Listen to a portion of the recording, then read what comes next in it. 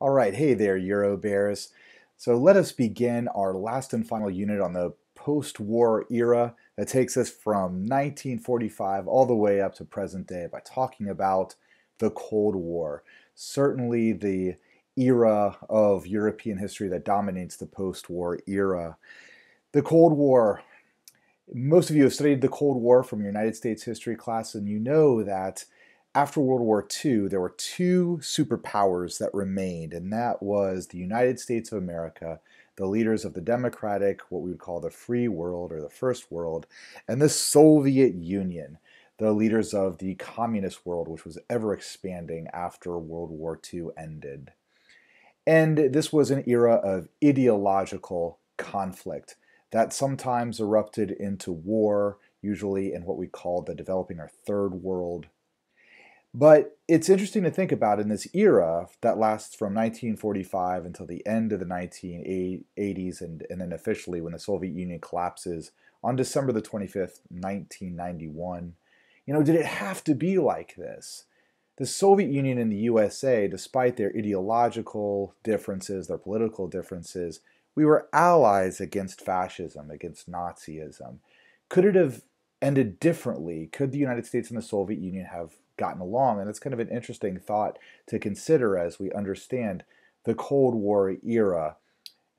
So let's take a look at what happened at the end of World War II, even before, or actually like towards the end of World War II, before World War II actually ends, to see kind of what happened to create this incredible animosity where you had these two very powerful countries trying to essentially influence the rest of the world and really looked at the other one as this hostile aggressor. How did it happen?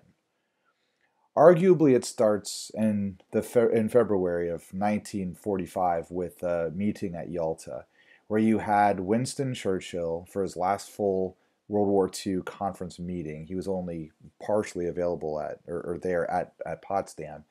An aging and frail Franklin D. Roosevelt, you can tell here from this picture a little bit that FDR is not well, and a victorious Stalin who knows at February of 43 that the Red Army is now winning the war on the Eastern Front, and the Soviet Union will ultimately be victorious. And so, what are they discussing at this meeting? And hopefully you remember what they're discussing at this meeting. Eastern Europe. As the Red Army drives into Eastern Europe, pushing the Nazis back into Germany and taking over or liberating, however you want to think about it, the countries of Eastern Europe like Poland, Czechoslovakia, Hungary, Romania. Like, what happens to those countries now that the Red Army is there? Remember, Churchill and FDR had made this agreement at the Atlantic Charter, at the Atlantic Conference in August of 41, that this war is going to be fought for freedom. So now what's this mean? Now that this communist dictator's armies are in the countries of Eastern Europe. So you've got FDR and Churchill here who both really believe, we have to free these countries, provide them with a democracy, and Stalin, who really has other plans. Let's look at the map. So as Stalin's army goes into Eastern Europe, he really has different plans for Eastern Europe. Russians know that threats to their country come from Western Europe, be it Germany, be it France. These Western European countries are the ones that attack Russia. I guess if we want to go back even further than that, we could talk about Sweden and invading Russia during the time of Peter the Great and after. So what Stalin wants to do is use these countries essentially as a buffer zone. He wants to have them under his control. Therefore, if Germany or France or England or the United States of America want to attack the Soviet Union, they got to go through these countries first. So they're going to be this buffer zone. We remember them now as the Eastern Bloc countries. The Warsaw Pact does not yet exist in 1945 rather. But what do we do with these countries? So at Yalta, as you remember, FDR and Churchill agreed to have Stalin keep his army there, and all of these countries are going to have a vote. They're going to have ability to determine the government that they're going to be able to choose whatever government they want. And of course, this ends up being rigged, as FDR and Churchill suspected this would happen. All these countries are going to become communist countries. But in February of 45, I mean, really, what are they going to do? So now it's important as you look at this map that you look at the area that is in light blue, Yugoslavia. Remember that Yugoslavia had developed its own communist group that had successfully repelled the Nazis on their own at the end of the war, and they were led by Josip Broz Tito. Yugoslavia became a communist country under Tito's dictatorship. And it's important to know that Tito did a couple of things. He kept Yugoslavia separate from the domain of the USSR, and really what that means is Stalin's control. Yugoslavia will not join the Soviet Defensive Communist Alliance of the Warsaw Pact. They kind of remain separate and they do their own thing. Now they are still a dictatorship, but they are separate from the Soviet Union. Stalin, of course, didn't like this and tried to kill Tito several times, and he was unsuccessful in that attempt. But Tito keeps things together in the Soviet Union, and they kind of do things their own way. Tito, it's also very important to remember that this is Yugoslavia, and there's all these multinational groups, Croatians, Bosnians, Serbs, all these groups, and he keeps all these groups under control and really not fighting each other. Communists don't believe in nationalism. They don't care about ethnicity. Everybody's equal. And Tito, might have been a dictator, but he did keep these people from fighting each other. For what it's worth, Tito himself was a Croatian. And if you look at this little picture here, in the 1980s, I remember Yugoslavia for creating a car that was a really cheap car called the Yugo. The Yugo was produced in Slovenia, the region of Slovenia, which was sort of the industrial area of Yugoslavia. So there's Tito. After Tito's death in the early 1980s, then there'll be sort of this rise of nationalism, especially when you have the collapse of communism in the late 1980s, and then all these national groups will want to form their own countries, and this leads to civil war, wars for independence, and then ultimately, very sadly, genocide. And this national ethnic conflict continues today. The only reason why we don't read about genocide continuing to happen today is because the United States Army is there, stopping people from fighting. Hopefully we'll have a chance to talk about this later on when we talk about the 1990s. The last conference of World War II happens after the war ends in Europe. And the war ends in Europe on May the 8th, 1945. That is VE Day. And so what we have here is this meeting that happens in the summer of 1945. We've got some different people in this group. Obviously, Stalin, if you look at the right, is still there, and he's going to represent Soviet interests, obviously. In the middle, we have the new American president, Harry S. Truman, who becomes the president after the death of FDR, who dies in office from a stroke. And on the left there is the new Prime Minister of the United Kingdom. His name is Clement Attlee.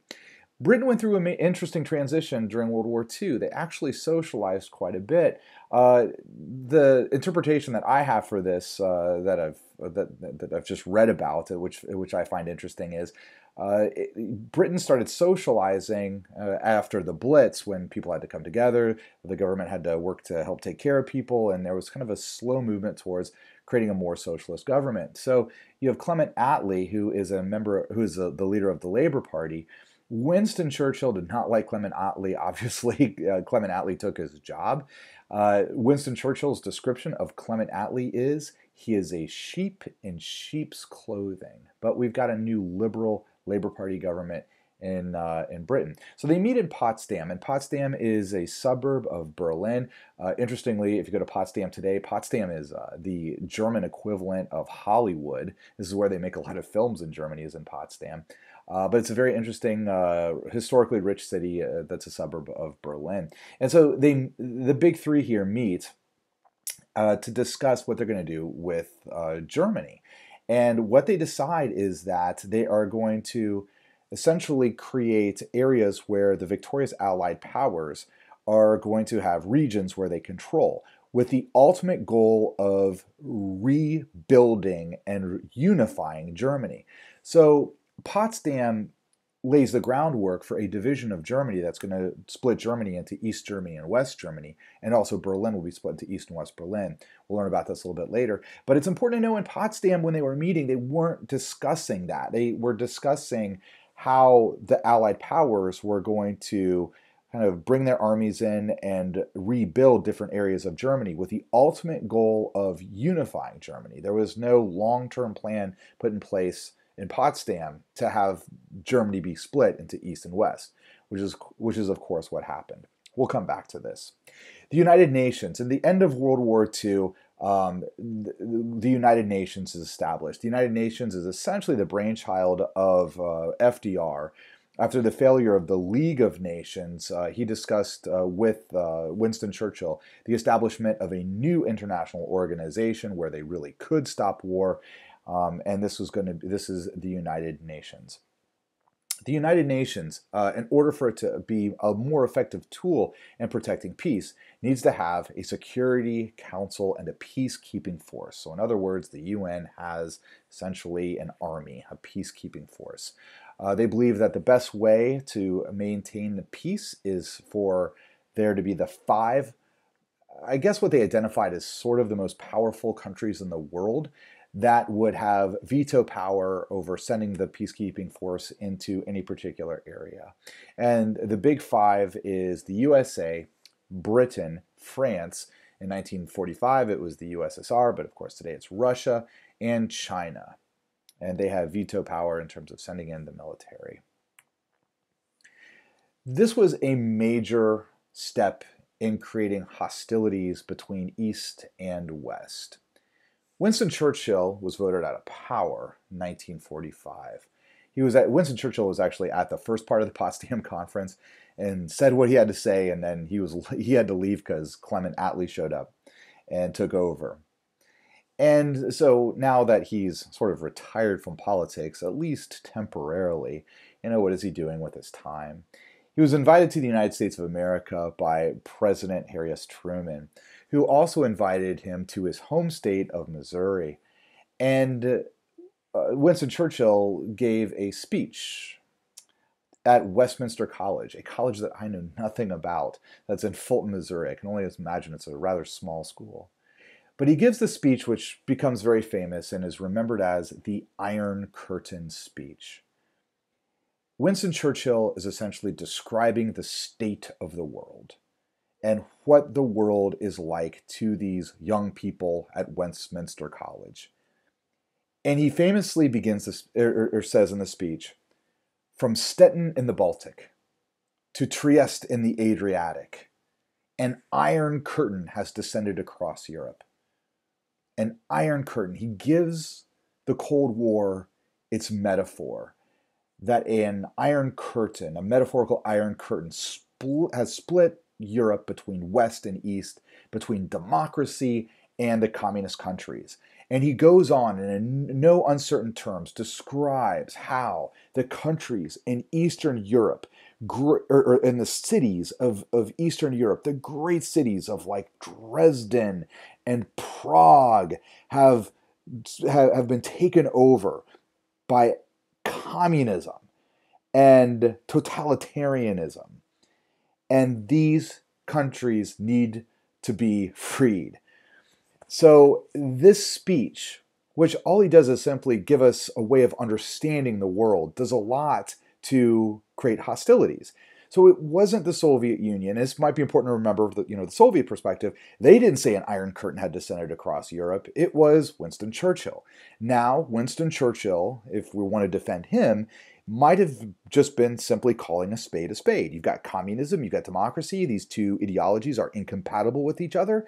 The communists have taken over the East. The democracies have control of the West. This is the current state of the world. But with the Iron Curtain speech, it's adapted, and this metaphor is adapted by many people in terms of how they look at Europe, and that becomes very important. After World War II, communism became popular. It became popular in Western countries like France in 1945, 25% of France is going to be communist. And it also became popular here in Greece. So, why is communism popular? We Americans sometimes have difficulty understanding this. Well, understand that communism is anti fascism, and communists became popular in the resistance movement against the fascists. And so the Nazis had taken over Greece and done a little bit of destruction in Greece. And so there was a communist movement that was simply anti fascist. Same thing that happened in Yugoslavia, right? So after Greece is liberated in 1945, communists begin the process of taking over Greece. And there was a civil war that lasted for 4 years, from 1945 to 1949. And the majority of the people in Greece were pro-communist. Now, here's where things become interesting in Greece yet again. We talked about the importance of Greece in European history in the early 19th century, in the 1820s, when there was the Philhellenic movement, there was the Greek War for Independence against the Ottomans. Greece is special. And the reason why Greece is special is because we're taught in our history classes that Greece is where Western civilization began. You know, the Athenians with Athenian democracy way back in the 6th century BC. Like, this is the foundation of Western civilization. The theater, the Olympics, philosophy, all that goes back to ancient Greece. And so there's a sense that, wow, if Greece falls to communism, what does that mean for the free world, democracy? Democracy was born in Greece. So there's a sense in the 1940s, similar to in the 1820s, that in Western Europe and now in the United States, that we must save Greece. We must save Greece. So the President of the United States steps up. He believes that we must support the non-communists in Greece. So Harry S. Truman begins providing money and military supplies to the non-communists. He does this first, and then a policy in the United States of America develops after this due to Truman's actions. And we call it the Truman Doctrine. And the idea is that the United States of America must now defend the free world. We will provide supplies and aid to any country that is non-communist from becoming communist. We're going to stop the spread of communism. So this becomes the Truman Doctrine, established in 1947. But the Soviets, of course, have a different perspective on this. They're like, wait a minute, the majority of people in Greece are communist. There is a civil war going on in Greece. It is a civil war. Why is the United States meddling in Greece? We're not meddling in Greece. The Americans are. And so they look at the Americans as becoming capitalist imperialists.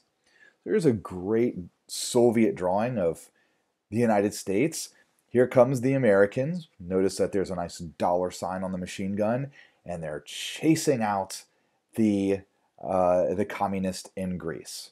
In the end, does Greece become communist? No, Greece does not become communist.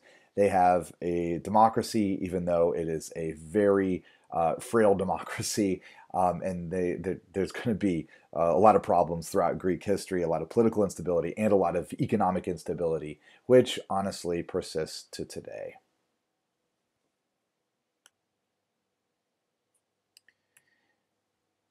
The next major event that happens at this in the post-war era is the development of the Marshall Plan by the United States of America. The goal is, of course, to make sure that another world war doesn't happen and that Europe doesn't erupt into war again. So the Marshall Plan can most simply be seen as a contrast to the Treaty of Versailles of 1919, which of course put war guilt and slapped war reparations onto Germany, who had to pay indemnities. And the Marshall Plan is the exact opposite of that.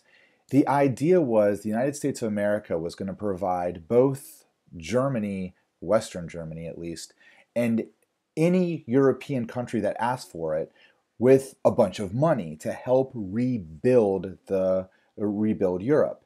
So instead of demanding war reparations, we actually pour money into the countries. So it's the exact opposite. The Americans can be sort of mocked for this, that we first, bomb Germany to dust and then we pay for its reconstruction. That's one way to understand the Marshall Plan. But the Marshall Plan is, of course, a lot more complex than that. First of all, Marshall Plan is named after George Marshall, the American general and the head of the Joint Chiefs of Staff during World War II. George Marshall himself wasn't the full architect of the plan. His name was given to it because everybody liked George Marshall, and the other architects were these kind of passionate anti-communists, like Dean Acheson, George Kennan, Will Clayton. These are the other politicians, essentially, who in Washington, D.C., who are the architects as well of the Marshall Plan. But the Marshall Plan was a rather brilliant idea. First of all, George Marshall, to give you more background on this, George Marshall went to Moscow and he met with the Soviet leadership. He truly believed in an joint allied development of Germany, and to make sure that, Germany developed and was a safe, good place, and that Germany was Germany and it's not divided. He works on this, but he came back dismayed, and he really had a sense that the Soviets didn't have any desire to rebuild Europe, Eastern Germany or Eastern Europe at all, but instead wanted to essentially do what we did with the Treaty of Versailles. They wanted to extract war reparations out of East Germany. The Soviets looked at Germany and thought, you started this war, you're going to pay for it. And that was their attitude. And they're going to, strip Germany of resources and bring them back to the Soviet Union. And that was actually truly Stalin's plan. So George Marshall returns to the United States of America, and he and these other politicians say, okay, what are we going to do with Europe, and what are we going to do with Germany? And so they developed the idea of the Marshall Plan, and I got to express my own personal opinion here. It was really brilliant, and it was brilliant on a number of levels. So here was the Marshall Plan. Here's what the Marshall Plan was. The idea is to rebuild Europe in a way to create a permanent peace. So the United States of America emerges out of World War II an economic powerhouse. The industrial machine of the United States of America really kicked into overdrive during World War II. I mean, we can make stuff, we can sell stuff. Our economy was super strong compared to any other economy in the world. And honestly, in our own country's history, really the strongest that it's ever been. It's absolutely amazing. So, it was a great time to be alive in the 1940s, 1950s. You had a job, there was money to be made, the economy was booming. It was great. So, what are we going to do? We're going to take billions of American taxpayer dollars and we're going to ship it to Europe. But this is going to be done in a very organized way. We're not just going to throw money at Europe. How we did this was brilliant. So, with the Marshall Plan, what it entailed, a country that wants an aid, and we offer it to all countries. It doesn't matter where they are. They can be taken, or the Red Army could be there. It could be Poland. We offer Marshall aid to everybody. So, but what a country must do is essentially make a shopping list. Like, here's what we want. Here's what we want to spend money on. And place that request to the United States of America. And we buy the stuff and give it to the country. So that's part of it. So they actually had to make a list of here's what we're going to do with the money. And here's the stuff that we want. Now, the other thing that we did with the Marshall Plan was is symbolized here in the middle propaganda poster that you see on this slide. So you see all these slides, you see all these European flags flying together in a windmill, and it says, whatever the weather, we must move together. So part of us giving money to these countries is they had to cooperate economically with each other. They had to trade with each other. So in order to take the money, you had to specify what you were going to do with it, and you had to agree to cooperate economically with all the other countries. So we're breaking down economic barriers in between the countries. The countries must cooperate, they must work together. This is sort of a slight stepping stone towards the creation of the European Union much later on in European history. But we do this, and it works. Now, historians do like to debate to what extent did the Marshall Plan work? Could Europe have rebuilt itself without receiving billions of American taxpayer dollars? And this is an issue of debate. I can't answer it. The one thing that historians agree upon, though, was it certainly was a morale booster for people in Europe. They loved receiving this money, and there was the sense that we are going to be saved. We're not going to crumble into an economic depression. So this was the Marshall Plan. And as you see, we gave billions of dollars to countries in Western Europe. What about Eastern Europe? We were offering money to them too. We'll see what happens there later.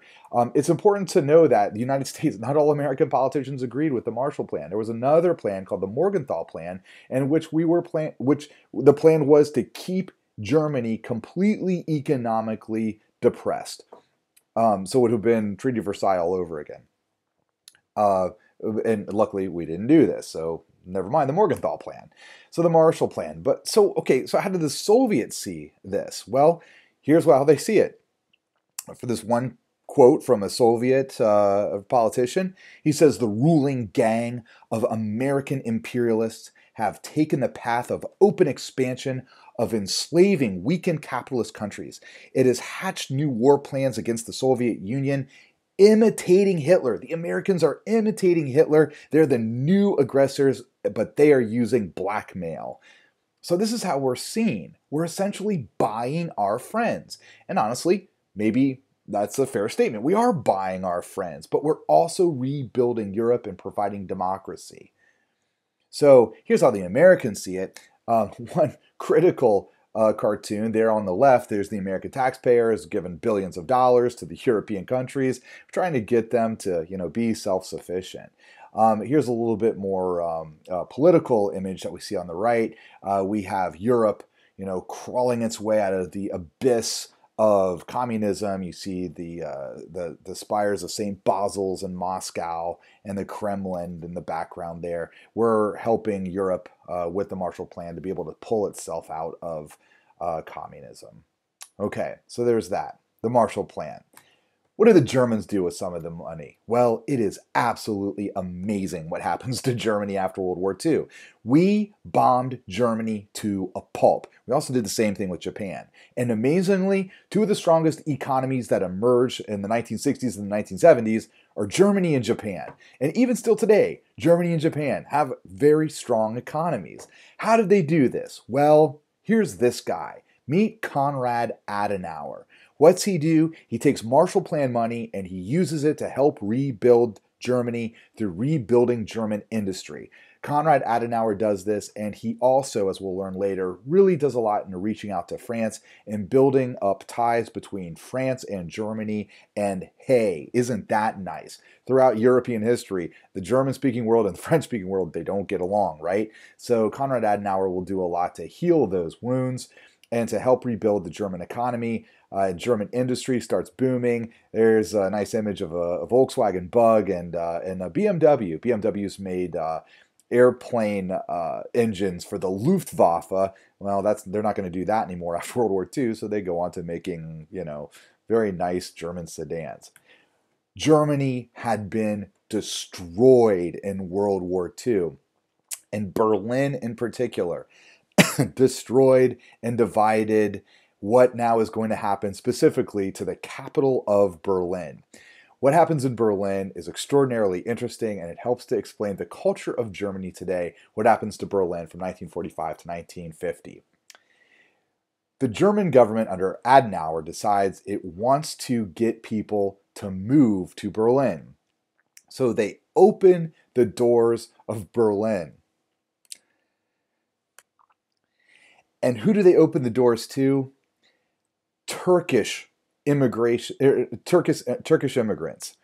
invite Turkish immigrants to come from Turkey into Berlin, Germany, to rebuild Berlin. So they open the door. You get a 5-year visa. You got to come and live in Berlin. You get a paid job in construction. You're going to rebuild the city of Berlin. So here are some arriving guest workers from Turkey. Looks like they're arriving at, and I guess this is not the best image to show you for Berlin, since they're getting out of the train station at Hamburg, another northern German city that we also bombed to a pulp. So here's a great image of some Turkish immigrants learning some basic German. Here's another image of Turkish immigrants arriving in Germany. And I think to myself, whenever I see this picture, wow, what would Hitler think of this? These are not the type of Germans that he imagined building Berlin. Here's just another image of a German image celebrating 52 years of guest workers who have come from Turkey to rebuild Berlin. Now, what's amazing is these guest workers that showed up to rebuild Berlin with their 5-year visas, after those 5-year visas expire, they might go back home, but they don't. The overwhelming majority of Turkish guest workers who came to Berlin and to other cities in northern Germany like Hamburg, they stay. They built these cities. They're not going anywhere, which is why if you go to Germany today, especially Berlin, there is a huge Sunni, Muslim, Turkish population that is in Berlin today. Berlin has just as many Turks living in it as Istanbul. It is overwhelmingly a huge Turkish population in Berlin. And that explains the diversity that you see in Berlin today. All right. So Stalin, let's go back to the eastern side. Let's go back to the communist side. Stalin, doesn't like the Marshall Plan, and he puts pressure on the Eastern European countries to not accept any Marshall Plan aid. So no country in Eastern Europe will receive Marshall Plan aid unless you want to consider, Greece to be an Eastern European country, which sort of is. So Stalin wants to essentially explain to the Eastern European countries what the United States of America is doing. So Cominform is established, and Cominform is an abbreviation for the Communist Information Bureau. And so Cominform is going to essentially be the party line in Eastern Europe for how to understand what the United States of America is doing. And they're going to agree, this is what the United States of America is doing, here's what the Western European powers are doing. So Cominform explains, what is the Marshall Plan? The Marshall Plan is the United States of America buying its friends. This is what capitalists do. They prop up capitalist countries where they can make money. So investment bankers are going to come in and make investments into European countries that they are rebuilding, like in Western Germany and France and where else, and they are going to make money. And capitalism will develop in these areas. And what do you get with capitalism? You get a handful of rich and a whole bunch of exploited poor. So we must fight the American Marshall Plan system. So Cominform develops in this way. The Iron Curtain is felt in the Western Hemisphere, and the democracies decide that the Soviet Union is an aggressive world power. A lot of this goes back to Yalta, the sense that the Soviet Union has expanded its influence into Eastern Europe, and they are hostile towards the United States of America and into the Western democratic countries. So the United States organizes NATO. NATO stands for the North Atlantic Treaty Organization. And what NATO is quite simply a defensive alliance. The agreement is among the Western European powers, and they call it the North Atlantic Treaty Organization because they say, it was said that, the great democracies all developed on the rim of the Atlantic. And you think of the Netherlands, France, Britain, the United States. But of course, it'll expand beyond that. It'll include, Italy, West Germany, Benelux, etc. So, but the agreement with NATO is very simple.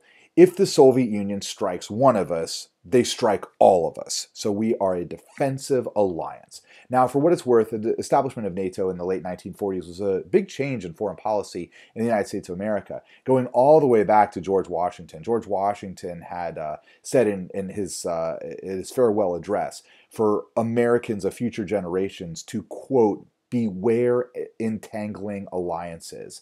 So George Washington encouraged us never to engage in a peacetime alliance because, if France gets involved in a war that we have nothing to do with, well, we're going to get involved now because they're NATO, we're NATO. So, but this was, so this was kind of a break in American foreign policy.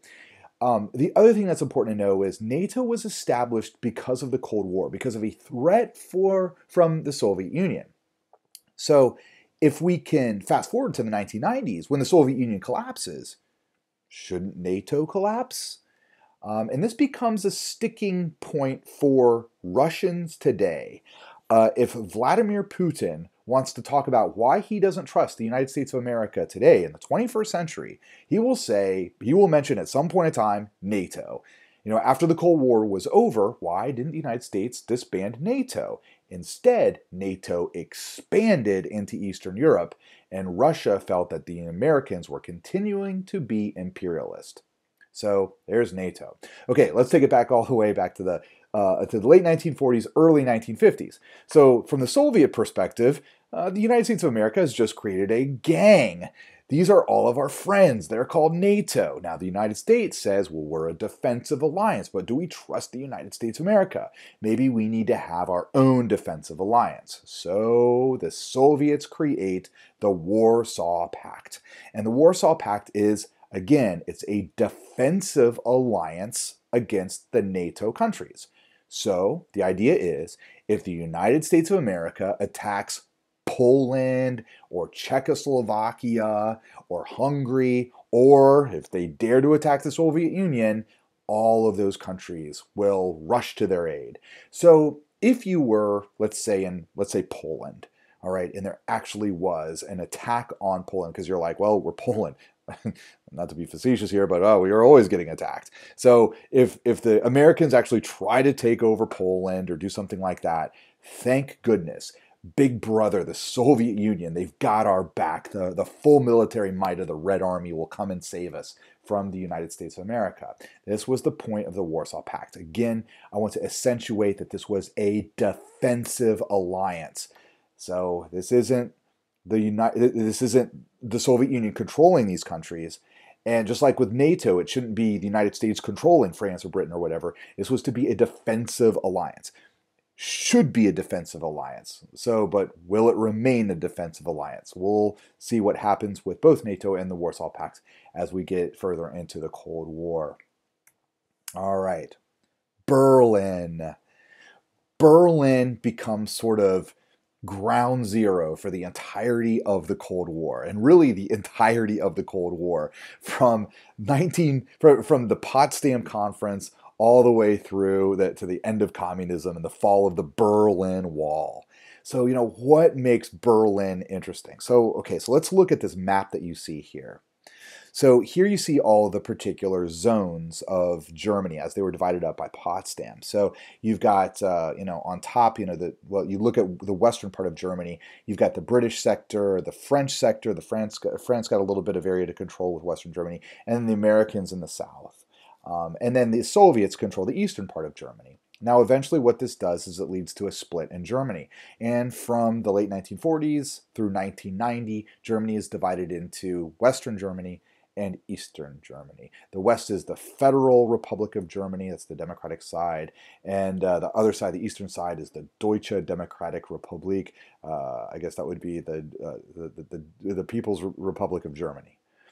So there's that. So Germany's divided. But what's interesting is the capital of Berlin.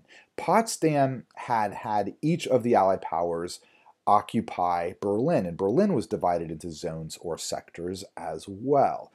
So let me go to this slide right here. So, Berlin was divided as well.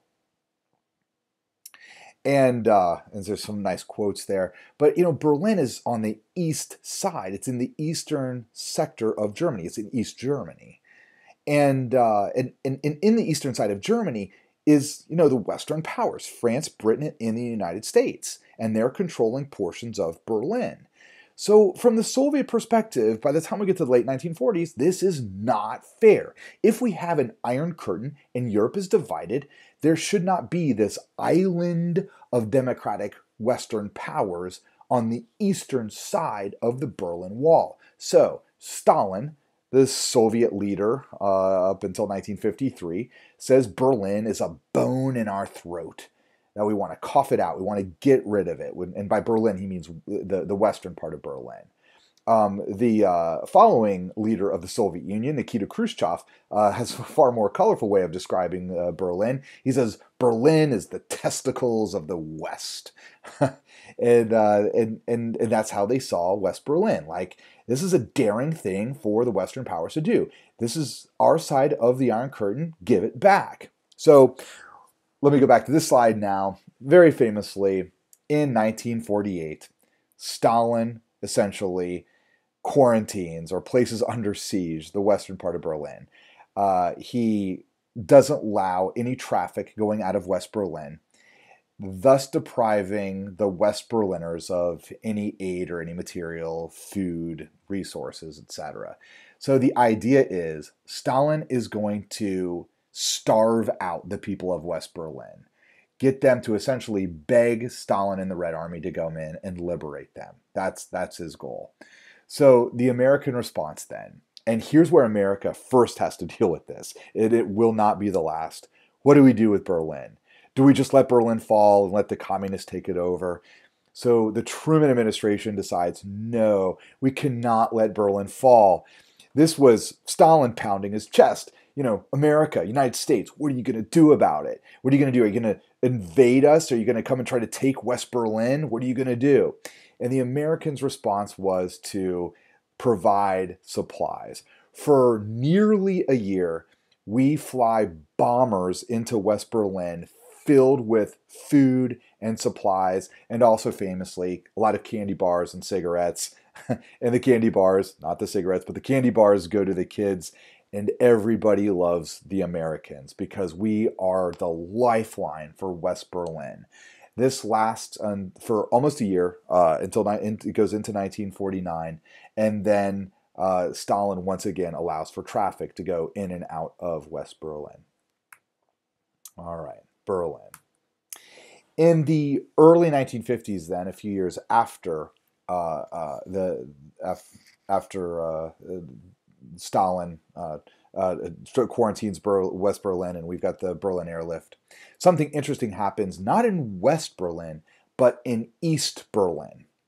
So Eastern Germany was going through a very rough time because of how Stalin looked at the Germans. He's like, you guys, you started World War II, so I'm going to extract stuff from Germany, and we're going to take resources from Germany, and it's going to go to the people of the Soviet Union who won World War II. And so in Berlin, what you have is in East Berlin and in East Germany, you've got a communist government. And what was happening in East Berlin was the cost of goods, which is of course dictated by the East German communist government, begins going up, and workers' pay remains stable. So it became increasingly hard for workers in East Berlin to be able to feed their families. So what do? They protest, they go on strike, they want to have labor unions in which they can do collective bargaining for their money and for their pay. The Soviet response to this, are they just going to let the East Berliners do what they want to do? After all, this is East Berlin. This is not the Soviet Union. This is East Germany. This is not the Soviet Union. Should the Soviet Union get involved? And the Soviet Union did get involved. They went in to East Berlin to put down the strikes. Soviet soldiers were told to fire upon East German workers who were on strike and who refused to essentially go back to work. And this happened. and the Berlin Uprising of 1953 was crushed by force by the Soviet Union. If you go to Berlin today and you go to the Brandenburg Gate today, there's actually a memorial for this, but the memorial is, interestingly, at least the one that I saw, for Russian soldiers who refused to fire upon the Berliners. So, but this was a big event. The Soviet Union is, flexing its muscles and showing its might. It's also important to know that in the post-war era, some important events happen internationally. In response to the Holocaust, the United Nations helps to establish the country of Israel in the region of Palestine. And this is the ultimate kind of fulfillment of Theodor Herzl's book, The Jewish State. And there you have the first leader of Israel, David Ben-Gurion. In Egypt, interesting things happen as well. The Suez Canal, which was controlled by the British, was taken over and nationalized by a pan-Arabic movement. And Nasser, the leader of Egypt, tries to nationalize the Suez Canal. So when this happens, the British begin fighting the Egyptians and taking over the canal. And the British hoped that the United States of America would jump in and help them. We're all part of NATO. And so they kind of hoped that the Americans would, help out the British interest. So the President of the United States at the time was Dwight David Eisenhower. Let's look at this picture. Here's the British Prime Minister. His name is Prime Minister Eden. He was a conservative. President Eisenhower, a Republican president for the United States at the time. Eden had hoped that Eisenhower would help out the British, and Eisenhower has to make a decision. Do we send in American troops to help the British maintain control of the Suez Canal? And the Americans decide not to do so. The idea is the British, you don't make moves expecting the United States just to come to your aid and help you. You consult with us first. So the creation of Israel and the Suez Crisis of 56, these are two events that happen that are major events, but they sort of kind of happen in the periphery of European history. All right, and this brings us to France. We're going to spend a little bit of time talking about the very interesting and unique role that France plays in the latter half of 20th century European history. Maybe France always plays a very unique role in European history. They sort of are a driving force in European history, and they kind of do things their own way in the second half of the 20th century. So let's talk about France. And really the story of France in the second half of the 20th century is the story of Charles de Gaulle. Who was Charles de Gaulle? He was a World War I veteran. In World War II, he was a tank commander. But before the Nazis were able to take over France, he got away. Where does he go to? He goes to England, where for the remainder of, France being occupied by the Nazis, he was the self-proclaimed leader of the Free French. What made him the leader of the Free French? He said he was the leader of the Free French. He gave radio broadcasts across the English Channel into France, encouraging the French people to rise up and join the French resistance and to fight the Nazis. He sort of summoned the spirit of Joan of Arc from the 100 Years' War, when Joan of Arc rose up against the English masters at that time. Charles de Gaulle is encouraging the French people to rise up against their Nazi masters in the 20th century. So he encourages the French resistance. And so in 1944, on June the 6th, when D-Day finally happens, and France is really liberated, mostly by the United States and Great Britain, they drive into France, but when they get to Paris, by August of 44, it's Charles de Gaulle who gets to lead an entourage of, people who believe in democracy and freedom into Paris as the Nazis leave. Charles de Gaulle is a very tall individual, as you see here, and there were some Nazis that kind of hung around to try to shoot from windows to kill Charles de Gaulle, but none were successful. And Charles de Gaulle becomes the leader of France. So after the United States and Great Britain liberate France, who are we going to kind of sort of help set up to be in charge? Well, Charles de Gaulle is our guy. So Charles de Gaulle, we don't have a new official government yet. That doesn't happen until 1946. So, in the long history of French republics, we've got our first republic set up in 1789, and then we have the second republic set up briefly from 1848 to 1852, and then we have the long third republic, which happens after the Franco-Prussian War beginning in 1871, and that lasts all the way to the Nazi invasion of 1940. And then we have the Vichy government of Nazi-controlled France, and then after the liberation of D-Day and the liberation of Paris, we've got a provisional government which is set up, and it lasts from 1944 to 1946, as you see here. And then the Fourth Republic will be established in 1946. So Charles de Gaulle comes along, and he really has the momentous task of rebuilding France after the Nazis leave. So what does he do? Well, he in part has to oversee the trials of the Nazi collaborators in France, trying to decide, well, who is deserving of prison, who is deserving of execution. When the Nazis showed up, if you were just an ordinary French citizen, you're sort of probably going to collaborate because you want to keep your job, you want to be able to survive, so you got to collaborate with the Nazis. But to what degree do you collaborate with the Nazis? If you know people who are Jewish, do you turn them in, or do you try to hide them, or do you try to remain silent? To what degree do you collaborate with the Nazis?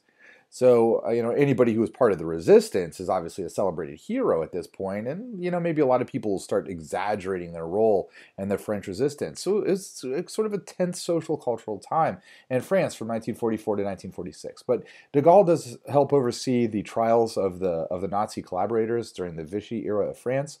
And then Charles de Gaulle has no love of communists. And communism in France develops quite significantly in the post-war period, the immediate post-war period. In 1946, 25% of all French people are communist. But then as the Fourth French Republic is being established and they are writing a constitution for the Fourth Republic, Charles de Gaulle is sickened by it. He thinks it's an absolutely terrible form of government. He hates the Constitution of the Fourth Republic. And the reason why he hates the Constitution is because as the French set up their National Assembly, the major legislative body of France, they provide the National Assembly with the most power. And they've got a very, very weak executive branch. So Charles de Gaulle looks at this and he's like, if we have a parliamentary government like you're setting it up, and there's this wide variety of political parties in France, and you've got 25% of France, which is communist, this is going to be a mess. You're not going to be able to accomplish anything. The economy is going to flounder. It's not going to be a strong government. So Charles de Gaulle decides he wants nothing to do with politics, and in 1946 simply quits. He simply quits, and he moves to the beautiful French countryside where he has a very large estate, and he just hangs out there. He's out of politics, and he's out of government, and he just sort of is in retirement. But de Gaulle knew what he was doing in 1946 because he truly believed that the French Fourth Republic was very weak and it would collapse. And he predicted, when it collapses, people will come crawling to me, and they'll ask me to save France once again. And he was right. The French Fourth Republic will collapse, but he didn't realize how long he was going to wait. It's going to be 12 years before the French Fourth Republic is going to collapse. So the French Fourth Republic, here's a cool image of the Arc de Triomphe in downtown Paris. The French Fourth Republic was established in 1946, and we see how long it lasts. And it's important to know that France is a rather left-leaning communist country. It's at least going in that direction, and that's kind of interesting for a country that is a part of NATO. And it has this weak executive branch. The National Assembly is in charge. But the first president of the French Fourth Republic ended up being a really good guy who really helped France out significantly, in large part because he cooperated so much with other countries. Specifically, the United States, he acquired a lot of money from the Marshall Plan, and he also worked cooperatively with Konrad Adenauer and West Germany. And this individual that we see here, his name is Jean Monnet. So Jean Monnet did a great job of reestablishing France economically and politically internationally. So what he did was pretty momentous, and we get a sense of how much France is changing. After two major wars with Germany, and man, if there's anybody who hates the Germans, it's the French. I mean, going all the way back to, the Valois-Habsburg conflicts. And Jean Monnet reaches out to Konrad Adenauer, and Konrad Adenauer and Jean Monnet really build this bridge between Germany and France that exists largely still today, except when the two countries play soccer. Germany and France, they get along pretty well, and they're trading partners, and they're economically codependent, and they're friends. They're on very friendly terms. And this is largely the work that was put into place between Jean Monnet and Konrad Adenauer. So, and Jean Monnet also, just to repeat, thanks to the Marshall Plan, he helps rebuild the economy of France. So France is doing okay in the 1950s. It's making its comeback, thanks to Jean Monnet. Now, here is where France starts to struggle in the post-war period. The post-war period is also a period of decolonization. So if you remember in the late 19th century, there was the period of colonization where European countries essentially start taking over the entire world. And because of the economic fallouts and sort of some cultural changes that happen in Europe after World War II, there's a period of decolonization in which a lot of colonies start breaking off and going free. So now is when I talk about a little country called Vietnam. Vietnam had been a French colony since the middle of the 19th century. And you see this on the image on the right, that the French had taken over areas that it identified as Indochina over a period of time throughout the 19th century. And it established colonial rule there. But when World War II came along, the Nazis invade France, and so the French can't really control their colonies anymore because they're not France anymore. Germany rules them. And so at this particular point in time, the countries of French Indochina begin breaking off and going free, but not for very long, because the Germans had an alliance with Japan, and pretty much after Germany took over France, here comes Japan to take over Indochina. And when the Japanese took over Indochina, some of these countries in Indochina, Laos, Cambodia, and Vietnam, start making an attempt to break off and go free from the Japanese. They begin fighting the Japanese during World War II. So one of the military leaders of Vietnam was a man named General Giap, and he fought the Japanese, and he fought them guerrilla warfare style. So when World War II ends, the people of Vietnam are breaking off and they're going free from the Japanese. You know who supported the people of Vietnam at this moment? The United States of America, because we also were fighting the Japanese. And for a brief moment of time, in the fall of 1945, you had the American military commanders, and specifically sort of our intelligence guys, kind of the pre-CIA. They were in Vietnam working with this General Giap and a political leader of Vietnam, a man by the name of Ho Chi Minh. And Ho Chi Minh had drafted a Declaration of Independence for the people of Vietnam, in which he openly plagiarized the American Declaration of Independence and the Declaration of Rights of Man from the French cultural tradition. And so Vietnam's going free in 1945. Oh no, but here comes France again. And France says, well, we need to rebuild our economy, which means we need to have our old colonies back, including Vietnam, Laos, and Cambodia, Indochina, because there's a lot of rubber there, and the Michelin tire company in France wanted this rubber. So here comes France again. So America has to decide, our country has to decide, well, do we support the Vietnamese independence movement because we had been supporting that?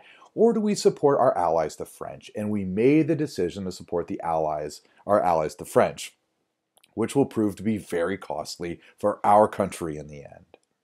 So here come the French, but the Vietnamese don't want the French there anymore, so this guerrilla warfare group begins calling itself the Viet Minh, and they start fighting the French, doing this hit-and-run guerrilla warfare tactics as the French reestablish colonial control. Well, the French are like, we're not going to take this, so they built a huge fort in the northern part of Vietnam, right along the border of Laos, called Dien Bien Phu, this huge super fortress with all this modern military equipment. They're like, there's no way that these rice paddy farmers who fight guerrilla warfare style can ever attack this major fortress. But guess what?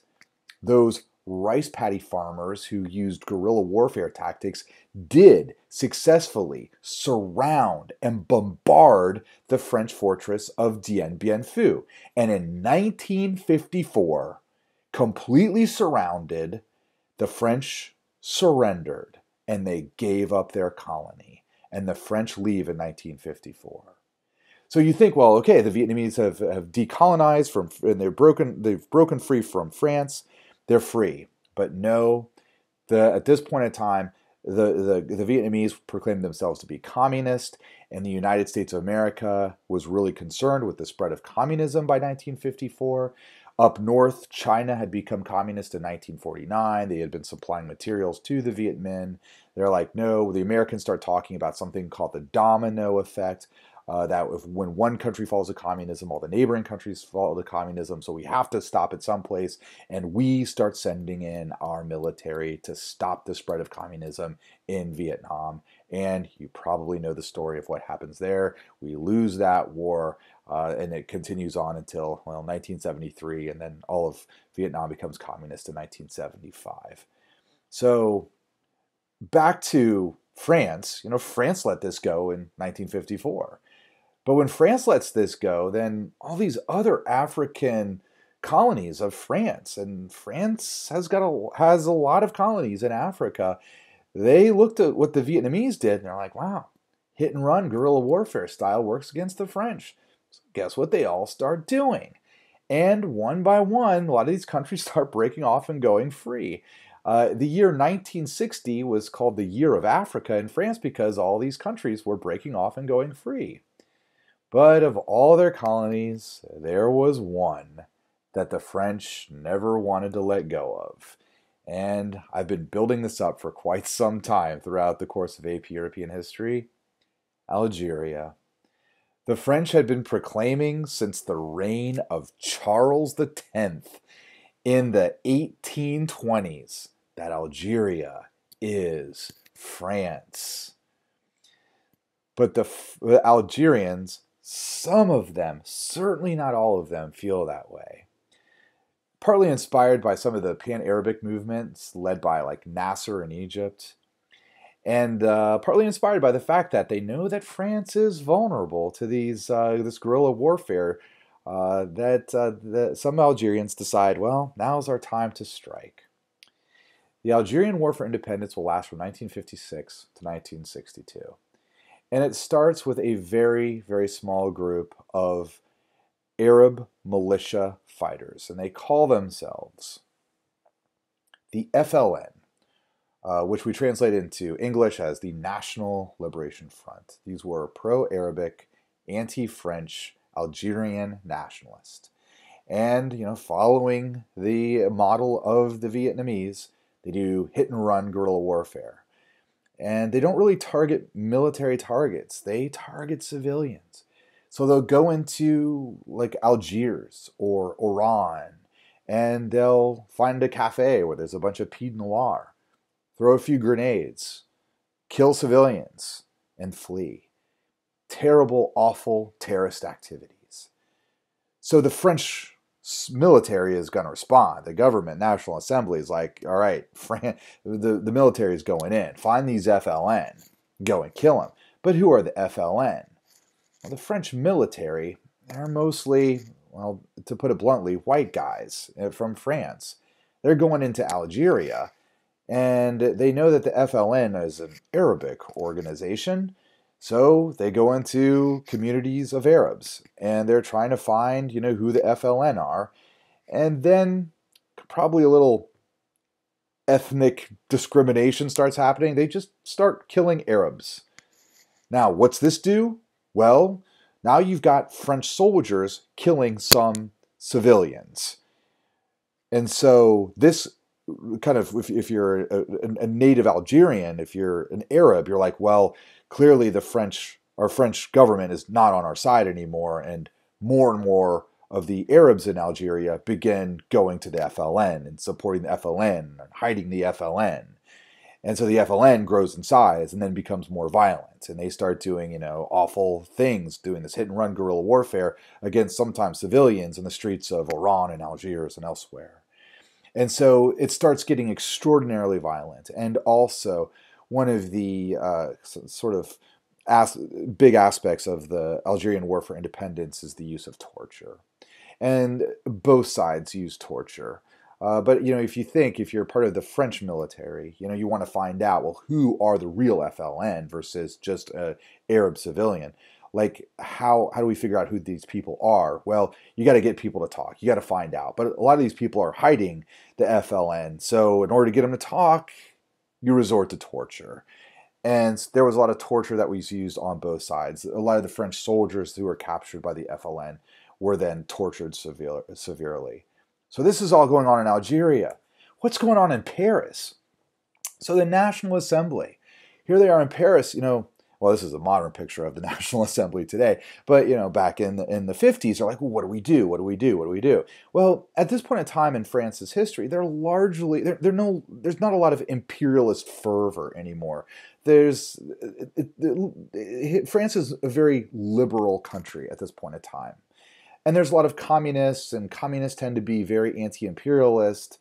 And so the overwhelming sentiment is let Algeria go. But there's not enough of them to make a decision. The superheroes of France's culture at this point in time aren't athletes or film stars, although there are a few famous film stars, but rather the intellectuals of Paris. And what they have to say carries a lot of weight and influences a lot of people. I don't think any country idolizes its philosophers like France does. So here's a picture of sort of a 20th century salon in Paris. And there are some people in this image that you should know. If you look in the dead middle of the image, the individual with his arms folded there, that's Pablo Picasso. To Pablo Picasso's left and to our right is the tall and elegant Simone de Beauvoir. Down in the middle part of the picture, playing with the dog, that is Albert Camus. And to Albert Camus' right and to our bottom left, sitting slightly cross-legged on the floor with a pipe and a wandering right eye, that is Jean-Paul Sartre, the founder of the existentialist school of thought. So what do these people have to say about Algeria? Their words carry a lot of weight, especially since Jean-Paul Sartre and Albert Camus both are newspaper editors. Well, Sartre and de Beauvoir, communists, are clearly on the side of the Algerian independence movement. France should no longer be an imperialist power. They should let go of all their colonies. These two advocate for this loudly. But what about this guy, Albert Camus? What makes Camus very unique is that he is not French. He is Algerian. Here's a fantastic photograph of Albert Camus' family when he was growing up in the early 20th century. Albert Camus is the young boy in the dark clothes in the dead middle of this painting. That is him. Looks like he's got a family member, I don't know if that's a big brother or whoever, with his arm draped around his shoulder in sort of a protective way. But that's Albert Camus' family. And you get a sense of a poor Pied Noir family. Albert Camus never knew his dad. His dad died in the First World War before Camus was able to talk. He never, and his mom, speaking of talking, his mom was a mute. His mom never spoke. Camus was very close to both his mom and his grandma. But that's Camus' family. So Camus, how did he feel about the Algerian War for Independence? Camus, this man who doesn't believe in ideologies or subscribing to any one single belief system because he believes that dehumanizes you. What does he believe? Well, he is absolutely quiet on the issue. He doesn't talk about it at all. The press asks him questions. He simply doesn't respond. He is dead silent on the Algerian War for Independence until, in the late 1950s, he is awarded the Nobel Peace Prize, mostly for his work in his book, The Rebel.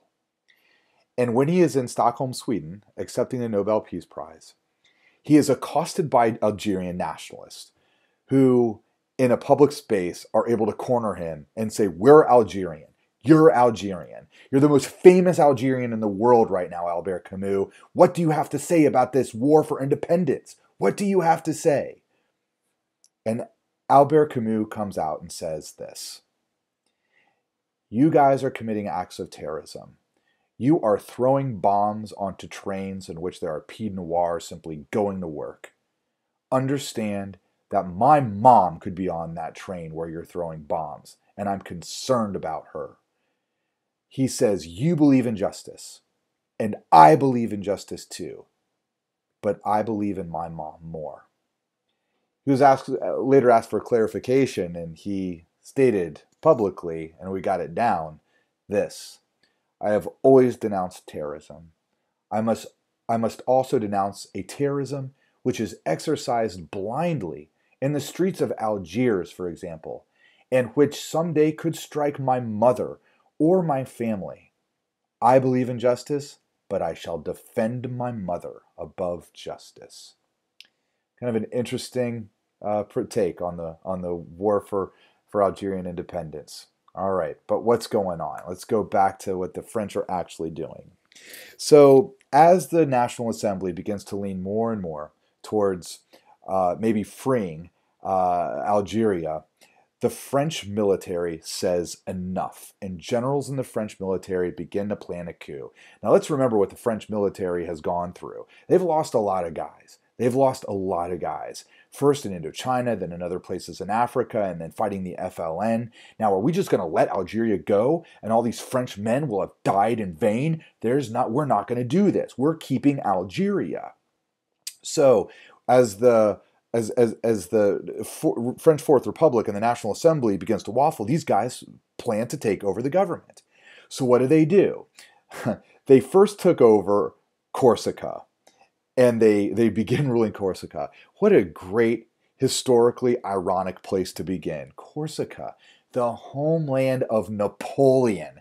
The French military generals start there, and they take over Corsica. And from Corsica, they plan to launch an invasion of Paris and take over the government. And we're going to have a military dictatorship of France. The National Assembly goes, "Oh, crap. What are we going to do now? We need somebody to save France. The French military is divided, and the generals may invade Paris and take us over, and they're going to run the show as a military dictatorship. What we need is somebody to save France. What we need is somebody so revered that even the French generals will respect this individual." And so, you know who they call upon. He is summoned from his beautiful country estates. "De Gaulle, we need you. De Gaulle, we need you. Come to Paris." And come to Paris he does. When he comes to Paris, the year is 1958. It's May of 1958. And Charles de Gaulle says, "If I come to save Paris and to save France, I want to get rid of the French Fourth Republic, and I want 6 months of extraordinary emergency powers. I want to rule for 6 months." Now, he was not technically a dictator, but in effect, he was. Charles de Gaulle got to be a dictator or an autocrat of France, even though those weren't terms that were actually used. He got to rule France as one man for 6 months. Newspapers interviewed him, and they said, 6 months with these extraordinary emergency powers, Aren't you going to become a dictator? Because how many times in history is an individual given this much power and then steps down? You know, maybe George Washington. That's it. Like, how many times does somebody do this? Charles de Gaulle's response to this, like, am I going to become a dictator, was this. This is what he told the press. He said, I'm in my 70s. I've been through 2 world wars. I'm too old and too tired to be a dictator. I am not going to be a dictator. But we do need to clean up France. We do need to we do need to create a new government, and I need to run the show for 6 months, and then we're going to create a 5th republic, and the 5th republic will have a strong executive branch. And so it goes. And in taking over France and establishing the 5th republic, he then has to deal with Algeria and the Algerian crisis. So what de Gaulle does is he goes and he meets with the leaders of all sides. He meets with the FLN, he meets with the generals. The generals are quite certain that de Gaulle will never let the Algeria go. And this is the reason why the generals called off an invasion of Paris to take over France. But when de Gaulle sits down and he meets with all these sides, the FLN, Pied Noir, the generals of various factions, he doesn't really talk much in this meeting. He just simply asks them to talk, to clarify their perspective, to explain what they want and why it's reasonable that they should get what they want. So he's simply a good listener. And at the end of all the conversations, he says the same thing, which is, as you see here, Je vous ai compris, I have heard you, and then walks out. And he doesn't make any decisions until he does. And he finally makes the decision on Algeria in the year 1962. And in 1962, he proclaims Algeria is free.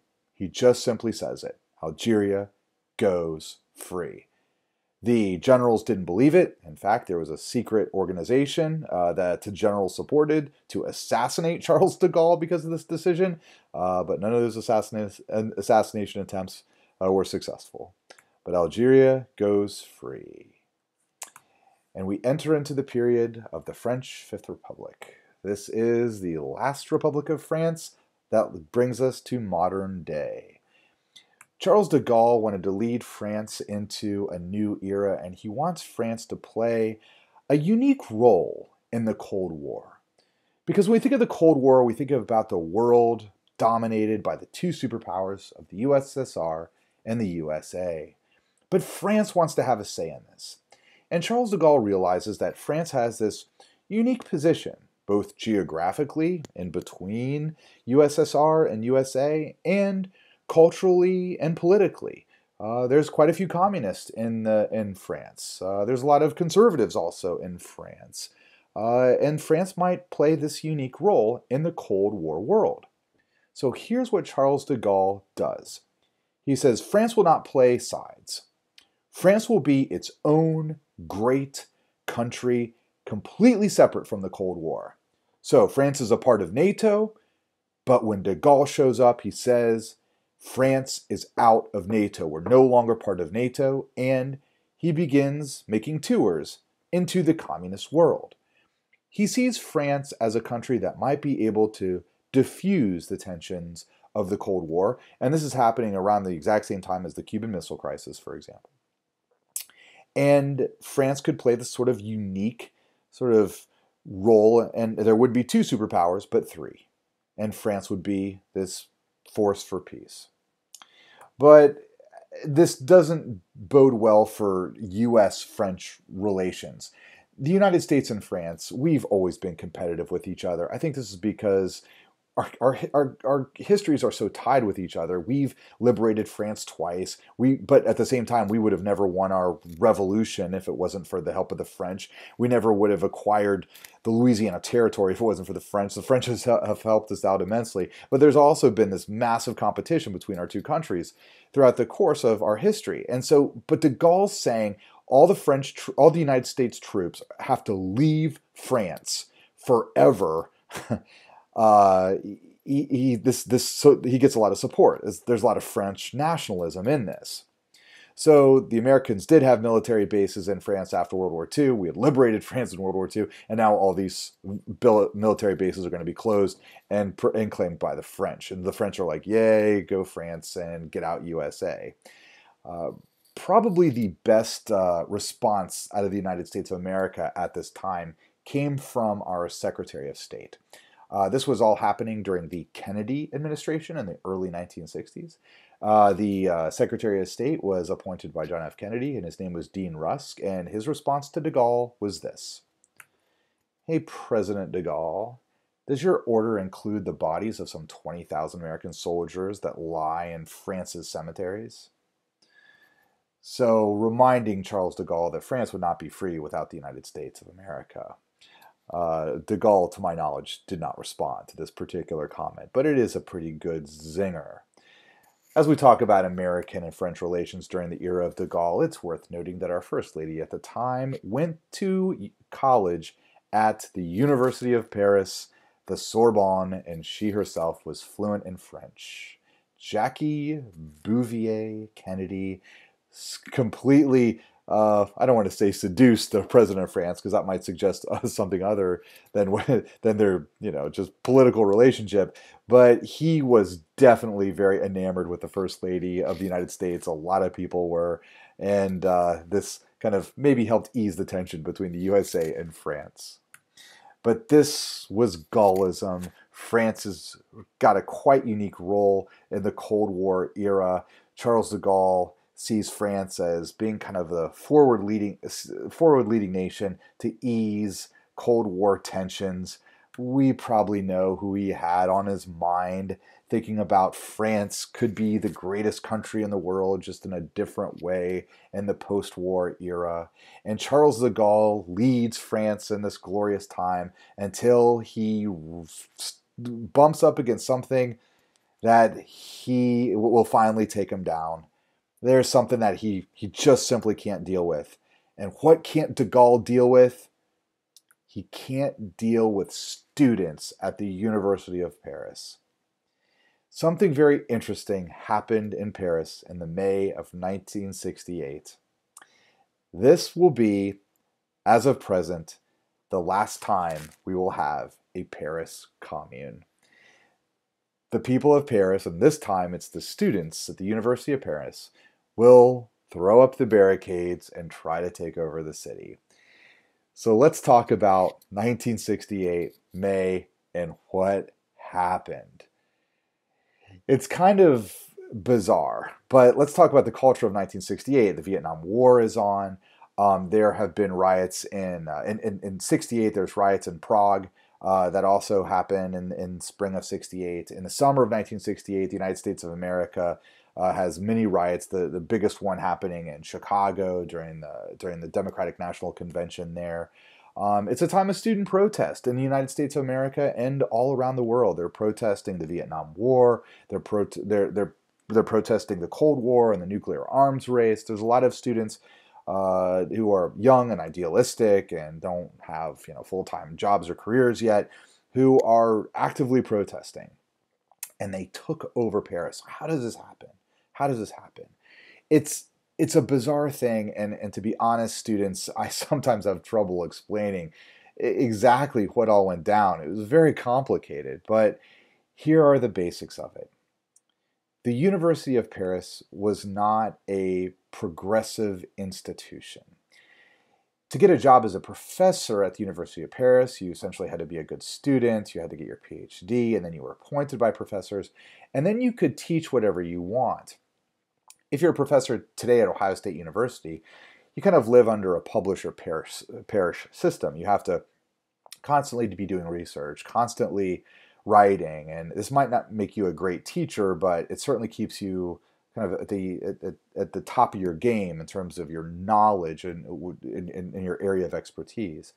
But they had these old fuddy-duddy professors at the University of Paris, and especially in their humanities classes, they were teaching very old-fashioned stuff, and the students kind of felt that these old professors were behind the times, so they started protesting some of the professors. When one particular university student then was expelled for some of his radical statements and his, I don't know, whatever he was organizing, well, this kind of got some students upset, and they start, protesting even more. And so Charles de Gaulle has to deal with the fact that there's students hitting the streets and protesting at the University of Paris. So Charles de Gaulle, tough old guy, World War I, World War II vet that he is, says, well, send in the cops. So here come the cops. And the cops then begin, trying to disperse the students. But this only antagonizes the students more, and the students really start, turning over cars, setting things on fire, locking themselves in buildings, barricading buildings. And this is kind of the beginning of the creation of the next Paris Commune. It starts in various buildings at the University of Paris, but then it spreads to the left bank of Paris, so it gets into the city. And the students are taking over the city.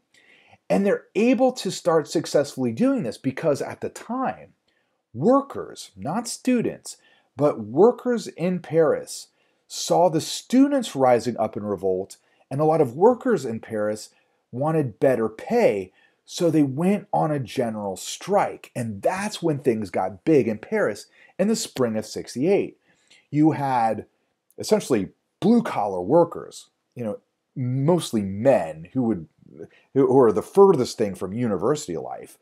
They joined up with the students and they began protesting for better wages at the same time that those students are protesting for, well, what are the students protesting for? This is kind of what's weird. They originally just wanted to have a cultural change at the University of Paris, but then when de Gaulle came in all heavy-handed, like the students, they just continued to rise up, and more of them got angry, and then they got radical. They start turning over cars, setting them on fire, and now they're taking over the university as a whole.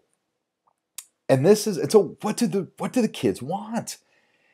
And that's when it gets weird and it gets interesting. This is the rock and roll generation. This is the LSD generation. This is the marijuana generation. These kids take control of the University of Paris, and God knows what happens at the University of Paris when the students are running the show. So they called it the Revolution of the Imagination. It seems like a lot of them were communist, and they were interested in France becoming a communist country. But some of them were just flat out anarchists. They just believed in freedom, free love, free dope, free whatever. It was a little bit like what we had here in the United States at Woodstock, but Woodstock was just 3 days, and it was 500,000 kids in rural New York. And here these students are taking over Paris. So the revolution of the imagination. Let's look at some pictures. Police officers trying to disperse crowds of students and workers. Students barricading the city around the Latin Quarter and the University of Paris, the Sorbonne. Students throwing a lot of rocks.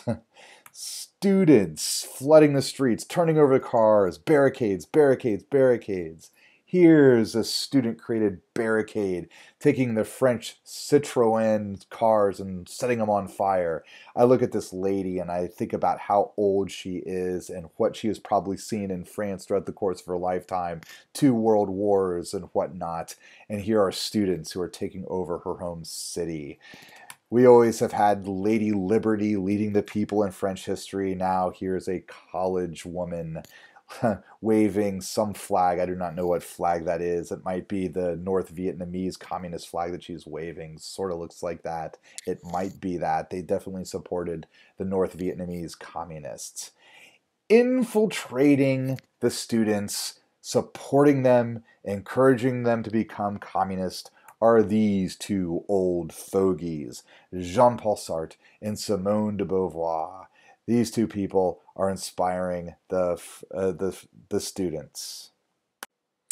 But Jean-Paul Sartre and Simone de Beauvoir, they weren't really the big philosopher who was inspiring the students. The main philosopher, the French philosopher, who's actually German, who was really inspiring the French the French kids, was this guy, a man by the name of Herbert Marcuse, who was German until the Nazis came to power, and then he fled to the United States of America, where he wrote a book called One-Dimensional Man. One-Dimensional Man was probably the most popular book among the students. In this book, Herbert Marcuse writes about how capitalism and modern science has destroyed human potential. We've lost our humanity and we've lost our artistic sensibilities.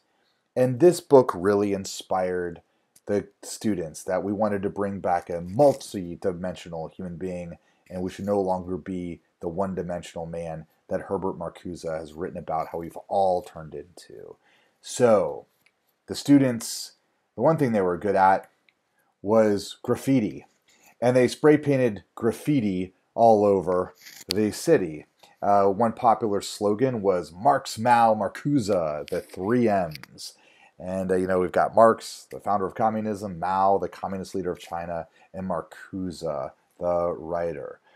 And this kind of became what Paris looked like. Everywhere we see all of these, all this graffiti. So this one's pretty flat out and direct. Anarchy. Here we have, looks like graffiti on a bridge over the River Seine in downtown Paris. And the graffiti, some of it got kind of quite clever and creative. Soyez réaliste, demandez l'impossible. Be a realist and demand the impossible. Take your desires for realities. It is forbidden to forbid. So, and this, as the French wax nostalgic about the May 68 riots, they do remember the graffiti and the slogans that the students had spray painted all over Paris during their takeover of Paris. So, how does all this conclude? Well, de Gaulle can't handle it. So there's President Charles de Gaulle, and then there's sort of the second in command, the Prime Minister. So Charles de Gaulle, and here's the Prime Minister, Georges Pompidou. Charles de Gaulle can't handle the situation. He simply goes away to West Germany for political business, doing something in West Germany, and leaves Pompidou in charge. Hey, what a nice thing. Pompidou, you're in charge. You handle the situation. So in May of 1968, Georges Pompidou puts an end to the student riots of Paris. How does he do it? Does he do it heavy-handedly? Does he send in the police or the French military or something like that? No. He does it with two very simple, swift actions as the Prime Minister of the Fifth Republic. The first thing he does is he increases wages. So this ends the general strike. He simply says there's a new minimum wage. This is it. He pushes it through the National Assembly. The workers quit their strike. It's all over. Then, concerning the student riots in Paris, he says, I'm not going to do anything until June. What happens? The school year ends and students leave and go home, thus liberating the University of Paris. So what is student protest? What were they really protesting? Like, the school year ended after they'd taken over the school and then they go home. So the whole student riot just fizzles out. It turns into nothing. Now, there were changes that were made into the educational system at the University of Paris. But that was it. The revolution of the imagination, and the last time so far in French history that we've had a Paris Commune. Charles de Gaulle retires in 1969, an elderly man to die a few years later, leaving in charge the new president of the Fifth Republic, President Georges Pompidou, who was the leader of France throughout the 1970s. But the May riots of 1968 did produce a lasting cultural change in France and in French politics. One of the opponents of Charles de Gaulle and one of the individuals in the French government who supported the students was a young man at the time named Francois Mitterrand. Francois Mitterrand was elected president of France in 1981. He was the president of France into the middle of the 1990s, and he was a socialist. So France became a socialist state throughout the 1980s and into the early 1990s, and then they'd have some conservative leadership up until the year 2011, in which they elected their next socialist president, Francois Hollande, who is now no longer their president. But this socialist movement in France really kind of was got some support thanks to the May '68 riots. It did have a lasting effect. It also had a lasting effect on French culture as beyond politics. A lot of punk rock music, which developed in the 1970s, was directly inspired by the May riots of 1968. So this is where I conclude with the story of France in the post-war era. More to come.